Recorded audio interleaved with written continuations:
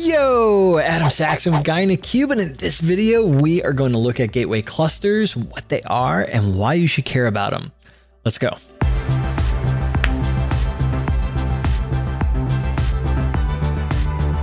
If you're finding us for the first time, be sure to hit that subscribe button to stay up to date with all the videos from both Patrick and myself. All right, gateway clusters, what are they? The whole idea of a gateway cluster is about high availability. So this is a cluster that has more than one gateway inside of it. By default, you will have, if you install a new gateway, it will create a gateway cluster and it'll just have one gateway. But what happens? That's a single point of failure. So let's take a look at, if I do have that single point of failure, my gateway, normally, if I'm going to refresh my data, it's going to go through, refresh the data, everything's fine. But what happens when that gateway is unavailable? Maybe the machine crashed, or maybe the gateway service is offline for some reason on that machine. Now I have a point of failure. So any of my refreshes that are trying to go through that gateway won't succeed. However, if I have a second gateway as part of that gateway cluster, and we go into the same situation, gateway 1 is the primary gateway, all the refreshers are going to go through it. If that gateway is down for whatever reason, maybe it's being updated, maybe Windows decided to reboot, maybe you got a blue screen, who knows? Then gateway 2 will then service those requests, maintaining high availability for your business and making sure that those refreshes do succeed. Now, one thing to understand is that you have to have a different physical machine for each gateway. So if you do have 2 gateways in a cluster, you have to have 2 physical machines to service those gateways, right? So one on-premises data gateway enterprise mode per physical machine. And that physical machine could be a VM in Azure. It's just, you know, a Windows device, a Windows machine of some kind, right? So that needs to be there. All right, enough of all this talking. Let's head over to my computer and see what this looks like. All right, we are in my Power BI Workspace.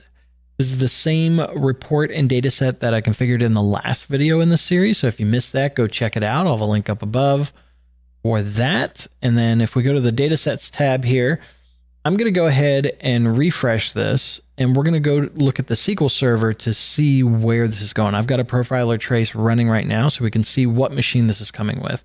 Right now, I've only got one gateway in the gateway cluster. So let's go ahead and refresh that. If we head over to my SQL box, we will see that this is coming in and we can see the host name of Guy in a Cube SQL, right? So this is the machine that it is running on. That's the same machine that the SQL server's on. So that all makes sense. Cool. We've got one gateway and we've got one gateway cluster that's coming in here. All right, let's clear that out. Now let's go ahead and install a second gateway here. All right. When we go to install a second gateway, let me go ahead and hit next here. So we're going to do an enterprise gateway. All right, going to accept, install. All right, and here I'm going to just sign in. So you notice the actual install is no different than just installing any gateway. So let's go ahead and sign in. When we want to add a gateway to an existing cluster, we still have to choose to register a new gateway on this computer, right? So we're not migrating or restoring or taking over. So we're going to choose the default radio dial option and hit next. And then let's go ahead and give it a name. Now, the big difference here is we're going to put a check into add to an existing gateway cluster. When we do that, it's going to give us a drop down to choose the gateway cluster. And these are clusters that we're an admin of. So I'm not going to be able to add it to any cluster in the tenant, just the ones that I'm listed as an admin. Go ahead and check that. All right. And then the available gateway clusters, we can see that we've got Gateway Contoso. And then I'm going to give this gateway a recovery key as well. Remember to keep that gateway recovery key in a safe spot in case you do need to migrate or move a gateway.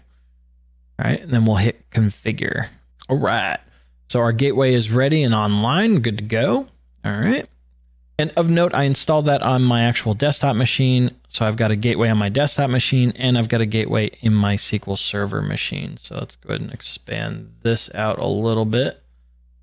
Shrink this so that we can actually see. Really, this is the column that we care about, this host name column. So now there is PowerShell commandlets available for you to actually make use and visualize the gateway cluster.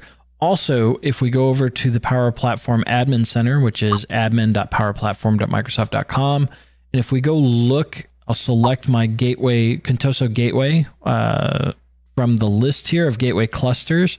And if I actually look at info here, you'll see that the two gateways are listed here. So my first one on the SQL Server is primary, and then I've got my second one as well. And you can see the device names that are different between them. From a PowerShell perspective, and I'll have a link down in the description below to the actual PowerShell documentation where you can look at this.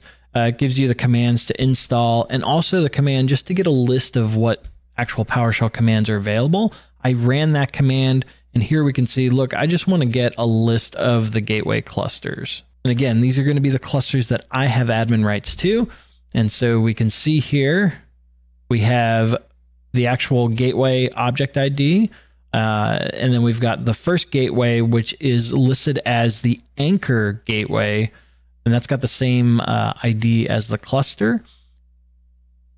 You can see here the gateway machine itself down below. So this will tell you where that is located. You'll also be able to see the version of the gateway and whether or not there's an update available or not. So then we'll see the second gateway that's there as well. And we can see, again, here's the machine that it is. Here's the version information. And this is not the anchor gateway or the primary gateway. The other thing you'll notice down below here is this load balance type. By default, it's set for failover. So this is that high availability scenario where I said if the first gateway goes down, the second gateway is going to pick it up, right? So that's what failover means in this case. All right, so let's test that theory. Let me go back to my SQL box, and I'm going to disable the on-premises data gateway that's there. So I'm just going to stop the service. And this is going to simulate as if that gateway is actually down or not available. Let me also grab the ID of the second gateway. I'll need that later. If we go back up to our list of items, I can go and get a given gateway status. So let me do that. We'll get the gateway status of the primary gateway. And the ID happens to be the same for the gateway as the cluster. And then we can see that this gateway is not reachable, right? And so that's because I turned it off. So it doesn't know that it's there. So in theory, any request that I do, so any refresh that I do should now go through the gateway on my GIAC desktop machine, not the Gynacube SQL machine. So let's go ahead and refresh again. Let's go back to our SQL server and see what happens. Bam. And we can see right away that these are actually now going through GIAC desktop instead of the GIAC SQL machine. That's bananas, right? So now it's actually utilizing the either gateway, depending on which one's up, right? So if the first one's up, it's going to use the first one always. If the first one's down, then it's going to kick over to the second gateway, and it just transitioned naturally, right? So it failed over to the second one. That is amazing. And that's how I would expect it to work, right? So this maintains that a gateway is up and running for any refresh request or direct query or whatever that we've got running through this. So that's how failover works. And that's, it's always going to go through that primary gateway, that first gateway, right? Unless it goes down, then it will go to another one. But what about the idea of utilizing that second gateway, right? I don't want it just sitting there on a machine always up, right? That's a waste of resources. So what if there was a way we could say, hey, let's actually pump those refresh requests and direct query through the different gateways that are part of the cluster? So to do this, let's go back to my machine. And here, let's go to manage the gateway. So I'm going to go up to the gear icon up top, and then I'm going to come down to manage gateways. And in here, I've got my actual cluster. There is a selection down below, which says distribute requests across all active gateways in the cluster.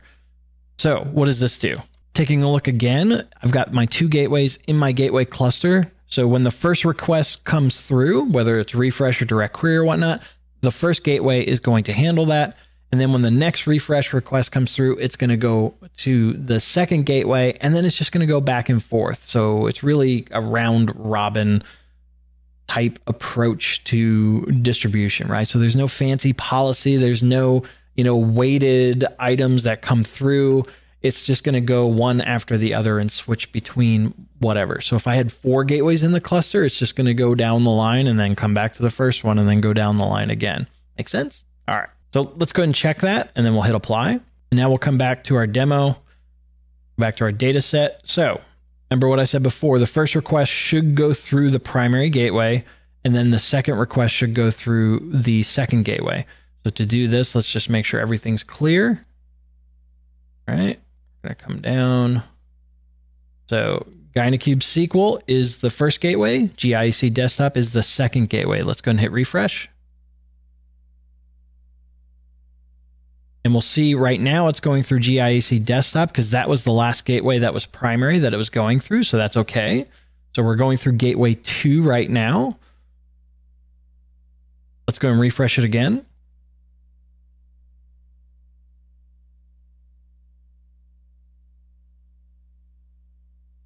And now we're seeing it go through Gynacube SQL. So it's cycling through the different machines. So it's kind of a random approach too. So it's kind of hit or miss on which one it's going to go through.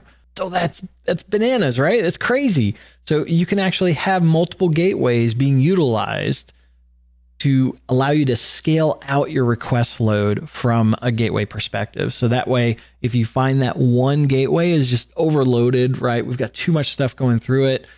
We can add other gateways to the cluster and then select the distribution checkbox for that gateway cluster and then have those different gateways take part and spread that load out across those items. So that's pretty cool. All right, I want to pass this off to you. What do you think? Did this blow your mind? Were you aware of gateway clusters to begin with? Or does this really give you good insights into how you can really take advantage of gateways in your organization? Let me know down in the comments below. I want to hear it. If you like this video, be sure to hit that big thumbs up button, smash it if you so desire. If it's your first time here, hit that subscribe button. And as always, from both Patrick and myself, thank you so much for watching. Keep being awesome, and we'll see you in the next video.